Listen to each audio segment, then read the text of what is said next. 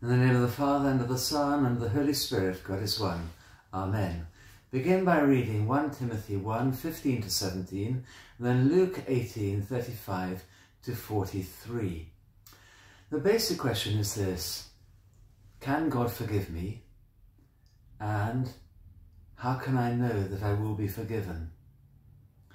Well, we can look at these readings today and see what forgiveness really looks like and how to come before God and ask for something.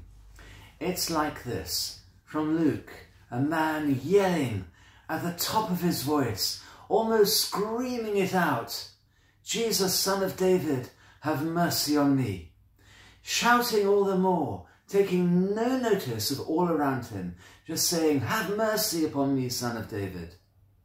Many people think they are so sinful that they can't really come to God.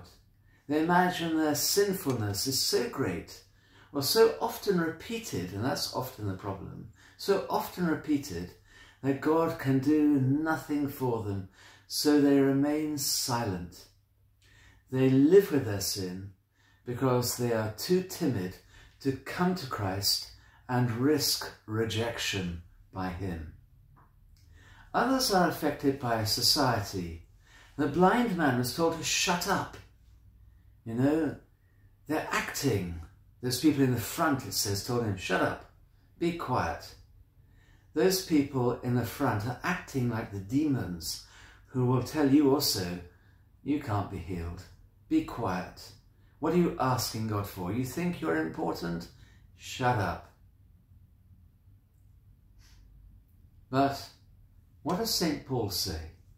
He says this: Christ Jesus came into the world to save sinners. He didn't come into the world to save good people. They don't need saving. He didn't come into the world to save the whales. That's something different. He didn't come into the world to save the environment. That's something different. He didn't come into the world to stop plastic pollution. That's something different. He didn't come into the world to do all sorts of things, but he did come into the world to save sinners. As St. Paul says at one point, "And I'm the chief of them." That's what the Lord does. He comes to save, to forgive. It's like being ill and refusing to go to the doctor because you think the doctor might be disgusted by your illness. That's what the doctor is for. And the Lord is there to forgive your sin, no matter how disgusting your sin is.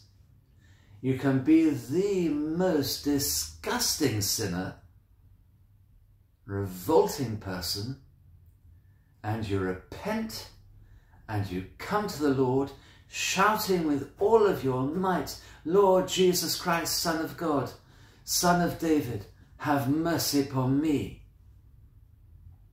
And like that blind man, he'll stop.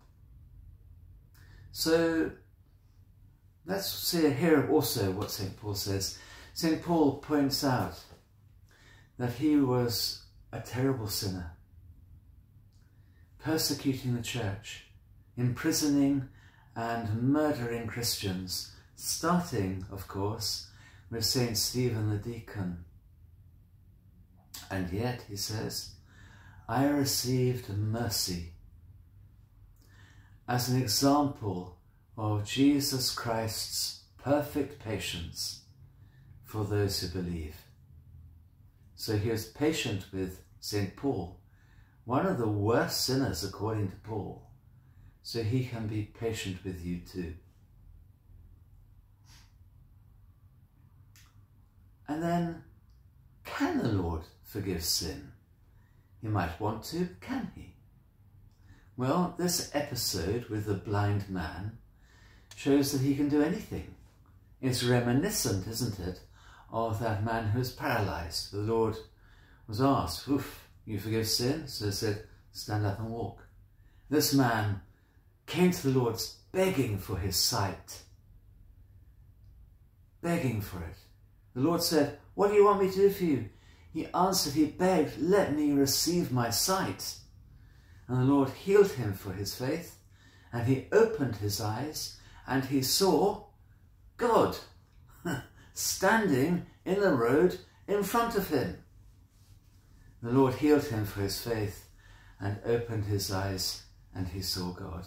What an amazing thing that is. So when we sin, we must hurry to the Lord and copy that man formerly blind. Plead with him with all of your might, humbly, sitting in the dust maybe, and running to the Lord, taking no notice of the crowds of demons who will try and get in your way, who are in front of you, who will tell you to be silent. The Lord can't do anything for you, disgusting sinner. And the Lord will then wipe away your sin, make you whole, make you see. And who will you see? You will see the Lord face to face in due time. And that then makes it well worthwhile shouting with all of your might, pleading and asking for God's loving kindness, his mercy to come upon you. Because in the end, when your heart is made pure, you too will see God. Your prayers. God bless you. Amen.